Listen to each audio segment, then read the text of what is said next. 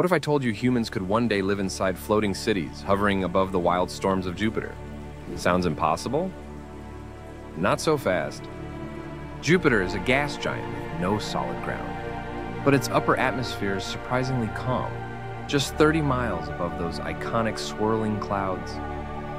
Imagine futuristic structures, larger than football fields, buoyed by gigantic balloons filled with hydrogen or helium. These would float effortlessly, since Jupiter's atmosphere is mostly hydrogen, too. Picture shimmering towers and glowing walkways, all suspended 90,000 miles above Jupiter's tumultuous core. The temperature here is a chilly -200 degrees Fahrenheit. But that's nothing advanced insulation and solar power arrays couldn't handle. The view?